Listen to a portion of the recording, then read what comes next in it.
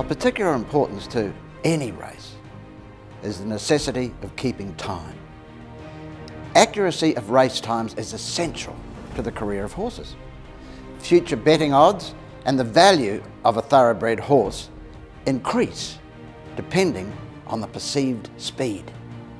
Early methods of race timing involved a man standing half a mile from the start, setting his watch from the moment the starting bell was rung and then stopping when the horses crossed the finishing post.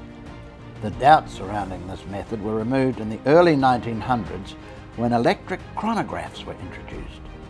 A chronograph is a timing device that uses the same mechanism as a pocket stopwatch on a much larger scale. For horse racing, the chronograph was connected to the starting points around the racecourse and was activated when the starter pulled the starting barrier lever. It was then stopped by the judge.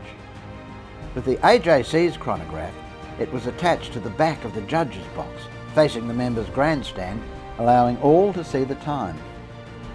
Purchased in 1909, the chronograph was made by 3 Melbourne companies for a total cost of £615. There was also a local connection. E.H. Kirkby, a Kensington electrical manufacturer, was involved in constructing the mechanism that ran the chronograph. The AJC was the 8th club in Australia to have an electric chronograph.